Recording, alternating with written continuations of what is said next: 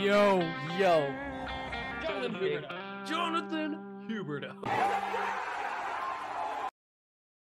Hello. Welcome back to the Puck and Stuff podcast, episode 8 of Flames Talk. We got a little bit of stuff going around the league right now, and this episode is also sponsored by, well, A Man Can Dream. Oh, man can dream. Oh, yes, he can. Okay, where should I truly start this? Well, what should we say first off, I think, before we get into the Flames talk? Here's congratulations to Team Canada. Oh, and, yeah. their greatest goalie of all time, Mason McTavish. That was that was crazy, man. Wow. That was a crazy save. Oh my god, that's a lot of oh my god, I can't even fathom that, dude. That was nuts. Well, I saw it, and the first thing I thought was Matthew Tkachuk hands, and then got kind of sad. But they got happy again because we got some signings. Yes, we do. About. I just want to say, if that puck would have went in and Finland would have won gold if he didn't have the hand-eye for that. Oh my god, that was crazy, amazing. man. But yes, we do have some signings for the Flames, and we do have some Flames talk to talk about today. And should I just go right into it? I think what we should do is have a moment of silence here for Flames legend, Sean Money Monahan. All right, yes, we gotta pay our respect. Sean Money Monahan. Sean Money Monahan, yes. Thank you for your years in Calgary. I was very skeptical at first of you, but injuries kind of did it. I'm sorry, man. I hope for the best in Montreal. Hope for the best. And also that first round pick. That I think it was from Florida.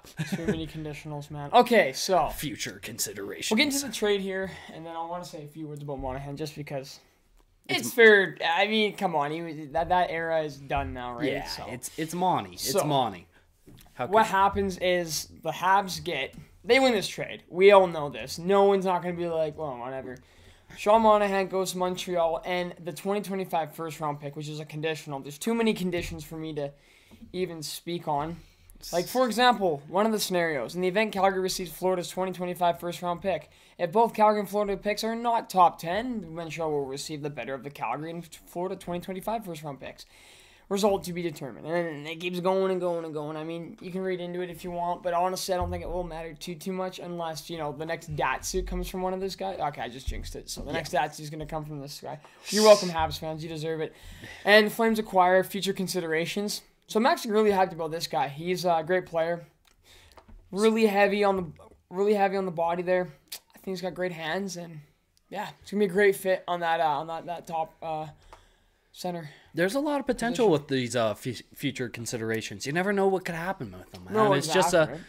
Anything is possible in this league. But anyways, back to the actual Sean Monahan. We do have some words to say about Sean Monahan. He ended his Flames career. He was a Flame the whole time since he's been drafted. He was drafted in 2013, first round, 6th overall pick. It was one of our highest picks, I believe, in the franchise so far. I think Tkachuk was also number 6, if I'm correct as well, when he got drafted. In his NHL career so far, Sean Monahan has played 656 games. He's put up 212 goals with 250 assists, adding up to 462 points with a plus-minus of -46. That's not the greatest, but yeah. Ultimately, with Monahan, I always had a special place in my heart for him. He really was one of my favorite players on the team.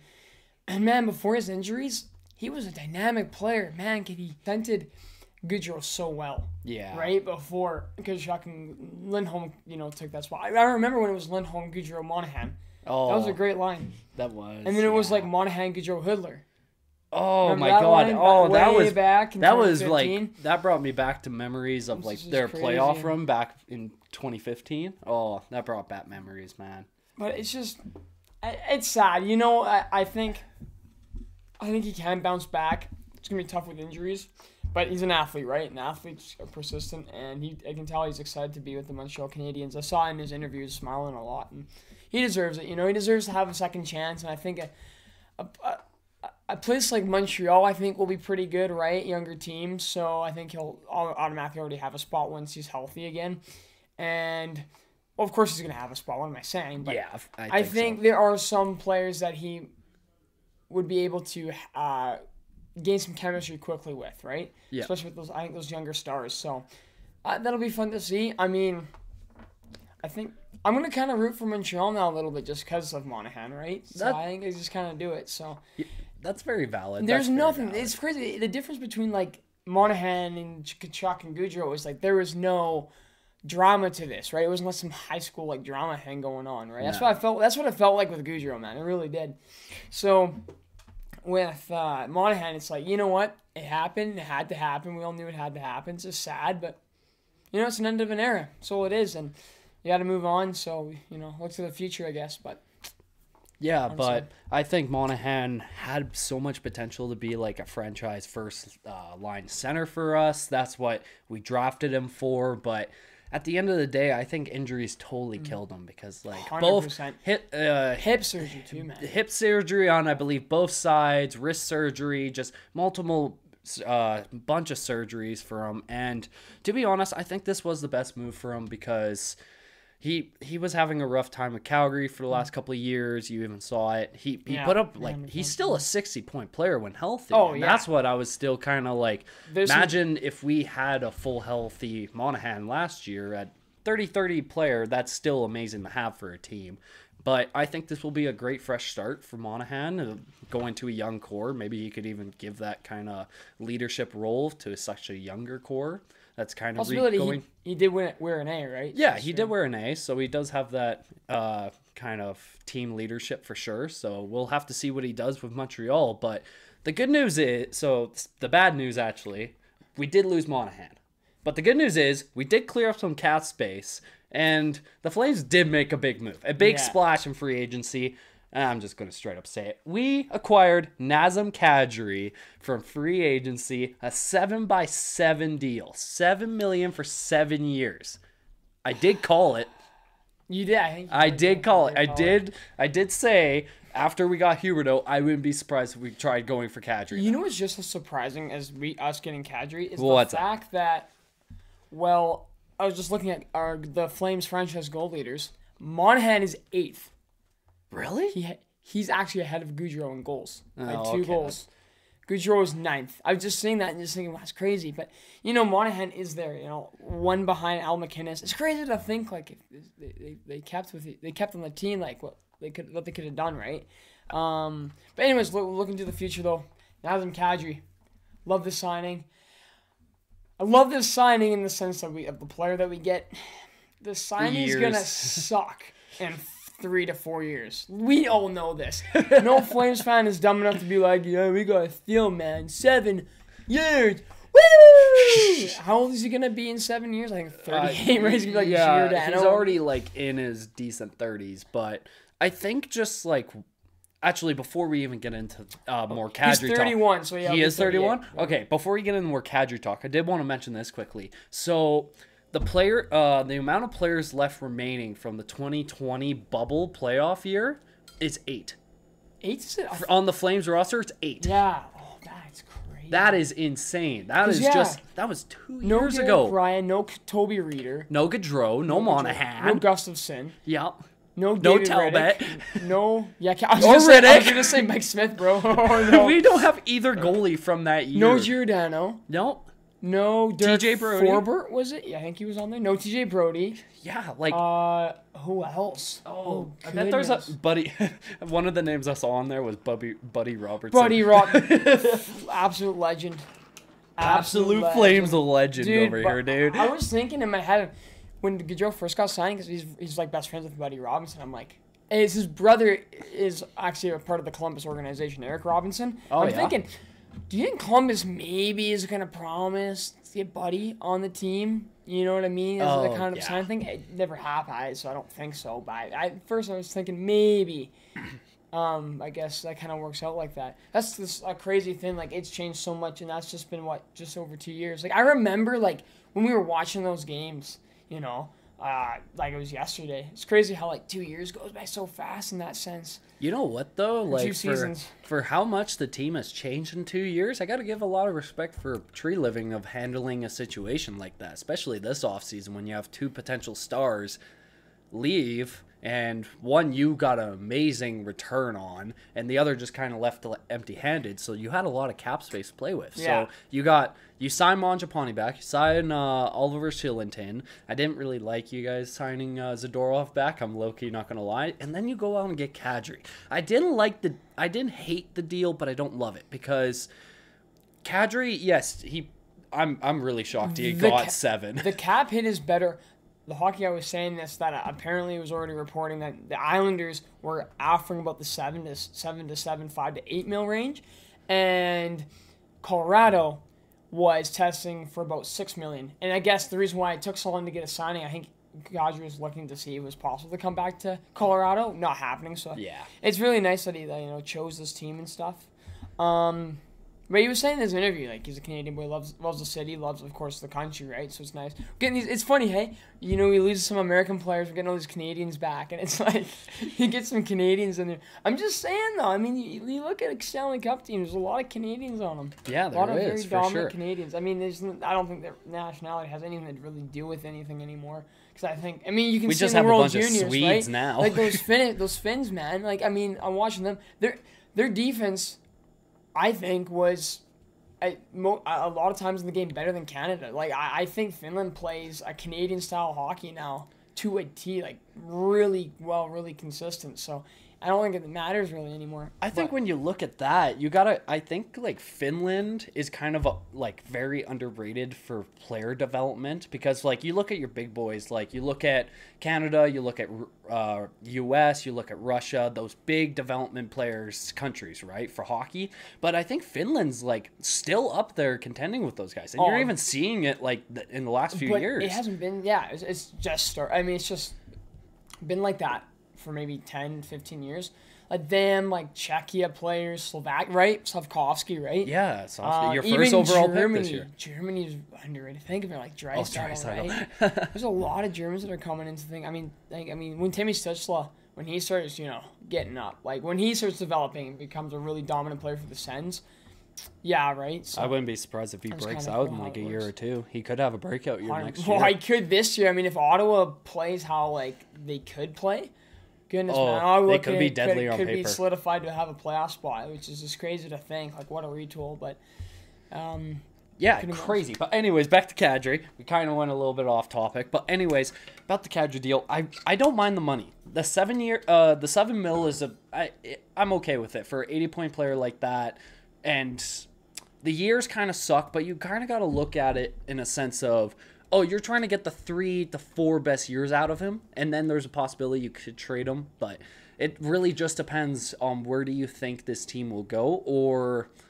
do you see this team rebuilding at a certain point? But exactly right. You get the prime years, and I mean, of course, this proves that the team is in win now mode. Yeah, I pretty mean, much. like, it's crazy, right? Like it's funny how it happened a month ago. Now we lost Johnny, so it's like you have that happen, and just crazy emotions, just roller coaster. But man, has truly done a great job. This team is completely reshaped, but this got the tool. It's funny because the naysayers of Calgary, which they were right, ultimately they were. You could not win with Gaudreau and Tkachuk at the helm.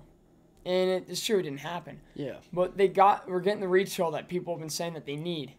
And what an offseason. Like, I don't think I have ever seen a team have an offseason like this ever. The fact that it's our team, like the team that we've been cheering for since we were like born, pretty special, right? I'm loving it. It is a total special moment because, like, I'm not gonna lie, that you really don't see retools like this so quickly, especially when you're in a win now situation. You don't see crazy big moves like this. And as I look at it in Brad Treliving's sense, you upgraded the defense, taking out Eric Gabranson with Heavily, Uyghur. man.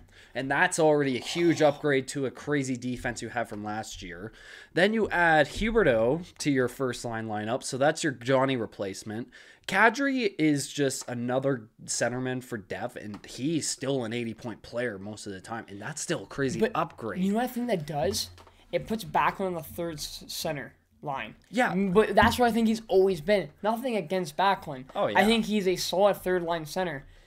But it's just the fact that he's like that's solidified now. I mean, that's depth, man. I mean, Your top 9 impressive. looks nuts right now. I can tell you that. Right. So the predicted lineups for next season for the Flames are kind of looking like this right now. So we have Jonathan Huberdeau first line with Elias Lindholm and Tyler Toffoli. That first line's not even.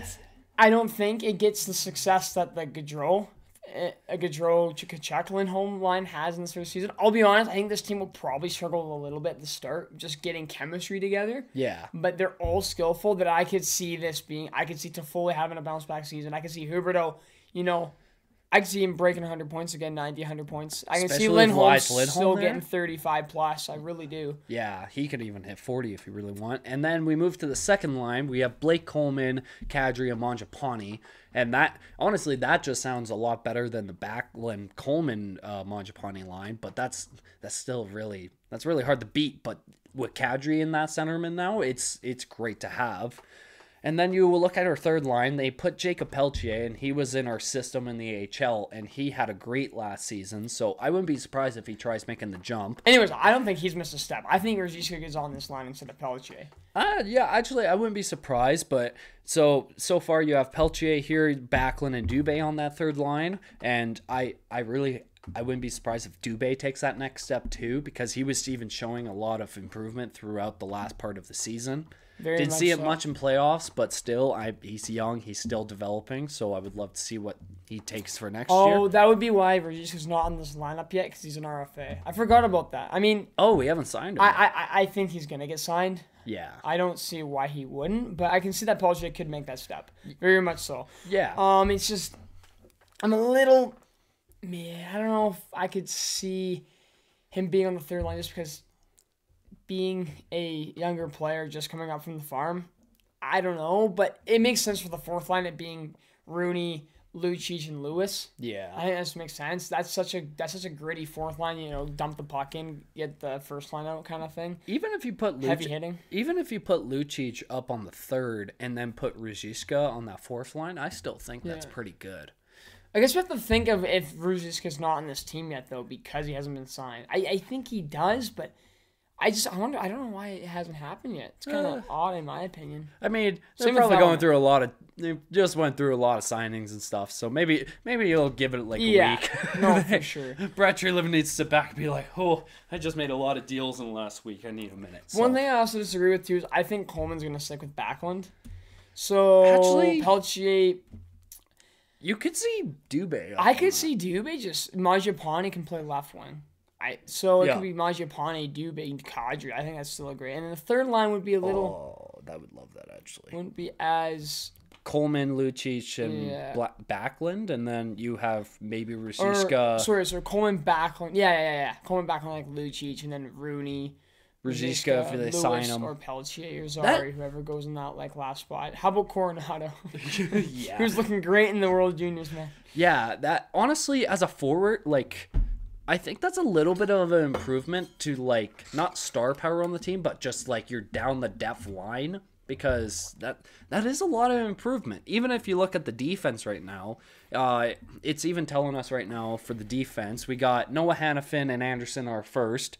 You got Mackenzie Weegar and Chris Tanev as our second pairing, and Zadorov and Oliver Shillington as our third. And that even sounds pretty good. I find Tanev really helps Shillington. I almost think Shillington sticks with Tanev. Yeah, all I know is that what we're talking, complaining about proves that there's depth, right? Yeah. That the players can play with whoever, and that it's not although Zadorov has his struggles and stuff, I think he fits in the Sutter system. I think he played better because of the Sutter system. So that is true. I'm excited for that, and then, our two main. Then we still have our two main goalies in Markstrom and Livdar still. So. Overall, we're going in with a little bit of a change to the offense and defense, but I think it's going to be a positive in both ways. I still think it's solid. I still think we're still could potentially take that first spot in the Pacific. The problem for me is that this no. I did not listen to the team, but what Treliving has done is made me want more, right? I just want Sonny Milano, man. Sonny Milano on that third line. How about this? Backlund, Sonny Milano, Dubé.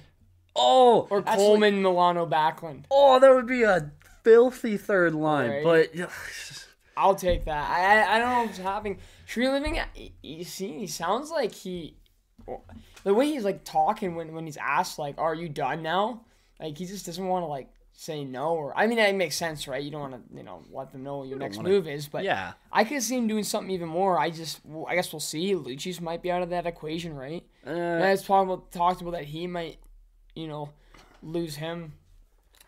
Get his space out, and then I guess you would have the money to sign someone like a Milano, and then your fourth line for sure would have like Palchers, Ruzicka, whoever is getting signed there. Young guy to be there, and I'm okay with having a young guy on the fourth line. I think that some of them just is good that they can step up, and that it's like we always look at like our AHL affiliate team and like, oh, these players are good. They eventually need to get a spot in the lineup, right? Oh yeah. It's like they're gonna it seems like a lot of them kind of rotted away.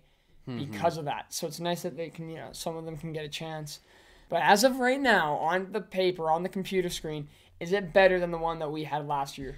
So I would say for like star power, no. But like for overall potential depth down the line, yes. Because adding Kadri to that second line is just a huge step because you took out Backlund and moved on the third, and now you have a true second line center. And then you still have Elias Lindholm with a lot of star power with Huberdeau. And then even if Tyler Toffoli can make that next bounce back year, I think this team could look better down the line, even when you go in the playoffs. Because, you made a good point. Gaudreau and Tkachuk was never going to be the guys to pull us that way, and there is more potential that this could bring us somewhere. Very much so. The defense, 100%. Uyghur just coming automatically makes this, just the depth, just way more, deep. I don't even know whatever. Deep. It just makes the defensive pairings more deep. And that fighting for that 7th spot too, right? There's a fight there, and that's great to see. So for sure that goalie, same thing. Of course, can't change it. Now the forward group. Okay, you really haven't in this place Tkachuk in the sense of the skill, because Kadri and Tkachuk have similarities because they got the grit, or how True Living explained them as snarl to them, for sure. Snarl. But they are different players. They really are different players, and so. That for some reason, whatever, but Huberdeau is like that kind of Gaudreau replacement. I think of course, there's a lot of. In some ways, Huberdeau's better than Johnny. In some ways, Johnny Hockey's better than Huberdeau, right? So we'll see how it all fits out. But I gotta say this though, to me, it still proves that Elias Lindholm is one of the most. I'm not gonna say he is the number one, but I think he is definitely up there as one of the most underrated players in this league. He has to be at this point. Oh, because watching that power play. And he was the catalyst for that power play. Yes. And I don't think those other players would have got their 40-plus goals or 100 points without Lindholm and vice versa, right? But I really think Lindholm really held to his own. And I think his skill and stuff got undershadowed by Tkachuk and Gaudreau, right? And just their superstar skill. I mean, you ask a Flames fan, man, they love Lindholm. There are Lindholm jerseys everywhere. I've noticed that. I never really thought about it, but it's... when you go to the Dome and stuff, like, you see your Johnnies, you see your Iraginlas, and I see a lot of Robin Regeers. Those are the best Robin ones, Regeer jerseys, those are the best. Do you have enough ones, too? I've noticed them. Yeah. That, but I see a lot of Lindholm jerseys. We love him here, man. And he's a goal scorer, he's a sniper, man. He's got a great shot. That one team, man, that he can do. Especially on the power play, he's nuts. Yeah. Okay. I'm just saying Huberdeau can pass the puck. Yeah. So...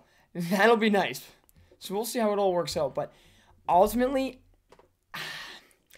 you know what? And in the sense of these players that have come in with the Sutter system, I think on paper maybe we are better.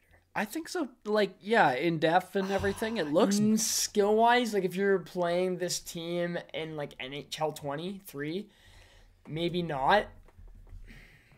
But I want to say that's hopeful, but of course, we could get the Kadri that gets suspended for the entire playoff series, right? We could get that Huberdeau that needs Sasha Barkov and doesn't. Yeah. It's very possible, right? But or maybe we get the Lindholm that, Lindholm actually did need, Johnny and Tkachuk. No. Mm-hmm. But it's possible. Wow. I think, I'm going to say yes. I'll say yes, the team's better. Just because of center depth, and defensive depth. Simple as that. But so I went on the cap friendly and kind of looked at Calgary's situation right now. So the 2025 pick was the Flames, not Florida's pick. I did just notice that. Oh, yeah. I did just notice that. And then the Flames still have about $2 million left in cap space. But we do have the money to re-sign Ruzicka. So I could see the potential signing of Ruzicka in the next week. And if they do try adding another just depth piece, they probably might have to trade Lucic. But if we're going to trade for Milano, who's younger, yeah. Let's look at Milano's stats here, actually. Yeah, go ahead. But I just really want Milano. Apparently, the Pacific's getting interesting. I'm telling you. Okay. So, I think that the Pacific Division is going to be highly underrated this year because I think Edmonton. Okay, people are really just finding any type of special stat to talk absolute garbage about Jack Campbell. But I think with the team like that in front of them, I think they'll be fine. So I think Edmonton's going to be fine. I think Vegas is going to have a come. I think Logan Thompson is going to honestly perform really well, and I think Vegas is going to fight their way back to a playoff spot. I think Calgary's fine, you're going to have a playoff spot, but I think Vancouver is going to be fighting there as well as the young LA core, right? Mm-hmm. I really think there's 5 teams, and of course they're not better than like the Eastern divisions, but I think there's 5 teams there, man. They could be putting up a fight with any team. Yeah, I really do think so. I really think there's a lot of underdogs, and I think that's what makes the Pacific Division more intriguing. And I would like it because I hate when people are always saying that the Pacific Division is the worst division, because then it makes it feel like anytime the Flames do something is invalid. People kind of almost sometimes take it like that. Not all, but I don't really like that too much just because I don't think it's fair. Yeah. And so that sounds, maybe this is a dumb little argument that I have, but I think the Pacific Division is going to be way better and more entertaining than I think people think. I think you're on the right boat with that, to be honest, because when I'm just looking at the division entirely right now, and yeah, low key, you only truly have 3 teams trying to go into a rebuild right now. Anaheim is on their kind of wave with a rebuild right now. San Jose, you just saw them trade away Brett Burns, and that was clarifying, hey, we're going to that rebuild. So, and then Seattle, they drafted Shane Wright. They're on the ups, but still going to take a couple of years before they actually probably Calgary, and then we'll flip in a few years. Yeah. I wouldn't be surprised. But no, yeah, probably. Seattle is on that build up on the rebuild, so they're doing pretty good. But yeah, Vegas, Vancouver is up there. The young core in Los Angeles, Edmonton, and Calgary. It's going to be a little bit of a dogfight to get into those last spots in playoffs for sure. So I totally think that it's going to be a dogfight. It's going to be fun to watch. It's going to be intriguing. I think every game, I just can't wait for hockey now. I was, now that I'm back from my vacation and stuff, I'm like, yeah, it's hockey season again. I'm ready. I'm excited. Oh, we're so excited for it. So let me kind of go into more detail as to why Sonny Milano, I think, would be a good fit, and then we can go back more into the Kadri thing, so I want to talk about that as well, and him fitting in the Sutter system. Sonny Milano is a left wing, which works out, because to me, that where it's say, even if you let go of Lucic for some cap space and stuff, then you have your young guy on the 4th line, but then Milano is on that 3rd line, like I said, and then you like Backlund or Dubé or Backlund and Coleman. So I think that would make her top 9 just filthy, whatever. Just absolute filthy. I think top 9. And I think Milano's, right now, Cedar is perfect. He's 26 years old. Last season, he had 66 games, played 66 games, 14 goals, 20 assists with the Ducks team, right? That was young, upcoming, but I really thought that he had a lot of impact. I think he really helped Zegras. I think they complemented each other. I can see that as, he's got a little bit of skill that's been untouched that I think, can be really sought out, especially with a good coach like Daryl Sutter. I think he can really get a lot out of him. So that's what I think. I don't know. That's just me, just wishful thinking, but I think maybe one more depth piece signing would be pretty nice. Then I'm gonna be like, I don't know. I'm asking for way more just because of how much we've gotten. Thank you, True Living. I mean, man, I don't know. I have my doubts, but you can't even hate about this offseason. You can't. No. Like, what do you play with his cards? It was like he's just, I don't know. Just came out of the grave, it seems like, or something. But he really took a gamble on this offseason. Yeah, I gotta respect that. He really did. And of course, we don't know if it works until the actual production happens. But right now, it's looking very intriguing. And the fact that most fans are looking at it with great interest means that it was pretty significant, right? So that's pretty impressive. So I actually do like the idea of adding Sonny Milano to this lineup as a depth piece. He did actually show a lot of promise going with the Ducks, and there is a decent possibility we could afford him. He had about like 1.7 mil contract, so with his career, he could possibly be asking about for 3 or 4, but that's also looking at his age. So there might be the potential that you could see even Lucic leaving the team if he does want to take that risk. But just with the veteran leadership that Lucic brings to the team and everything, it might be a stretch, but I would love to see a pickup like that. That would be great. That's why I'm being such a big fanboy of him right now, is because I just think that he fits so well. Flames fans are getting greedy because they're seeing these trades, and now we're like, give me more, give me more, give me more. So we speak of Lucic, and what does Lucic have? He has playoff experience, more or less, has won a Stanley Cup. So now we get Kadri. Let's see. Okay, Toffoli's won a cup. Coleman's won a cup, 2 cups, I guess. So is Toffoli's, won 2 cups. Anyways, Kadri's won a cup, so that's 3. Lucic won a cup. Trevor Lewis has won a cup. Anyways, what I'm trying to say is we have 5 players who've won Stanley Cups, meaning the more and more we progress, this team has gained more playoff experience and more Stanley Cup experience, which is crucial in my opinion, because that means that these players know what it takes to win. They got that heart and hustle, man. And that's why, that's why we always love Coleman here. He doesn't get the points.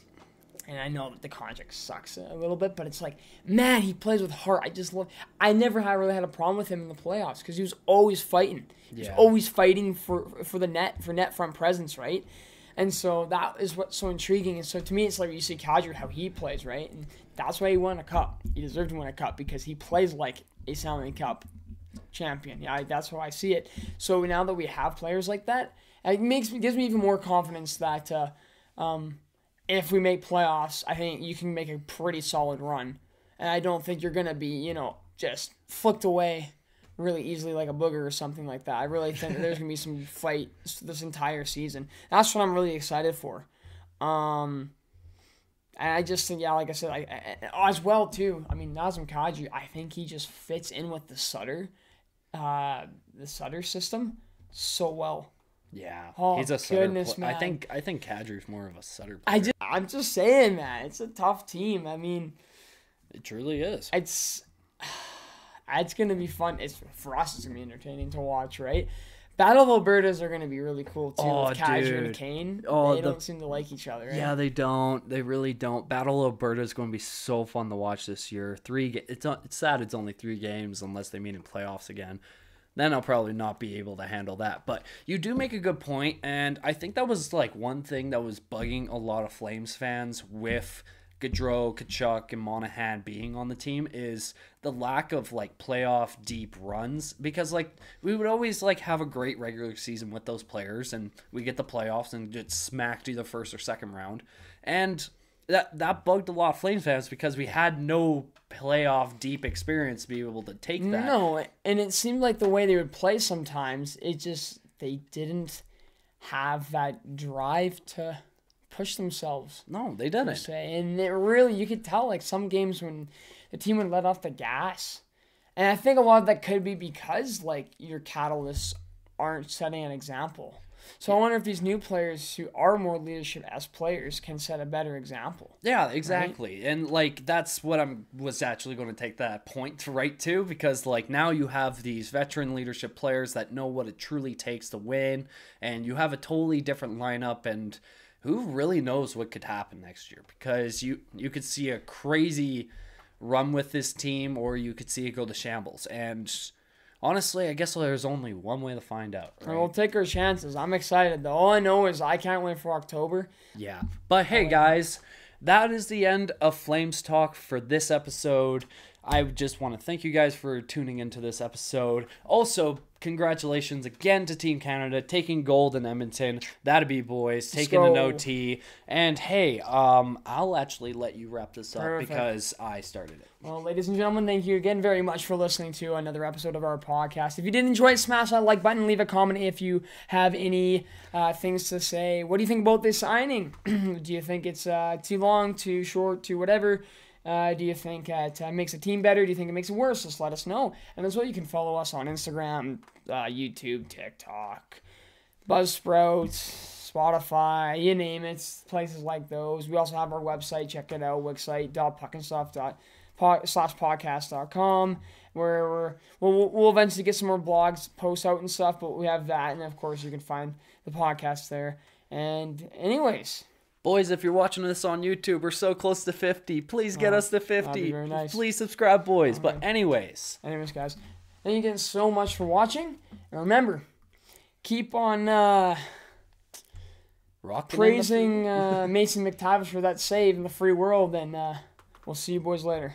See you in the next one, boys. Peace. Peace.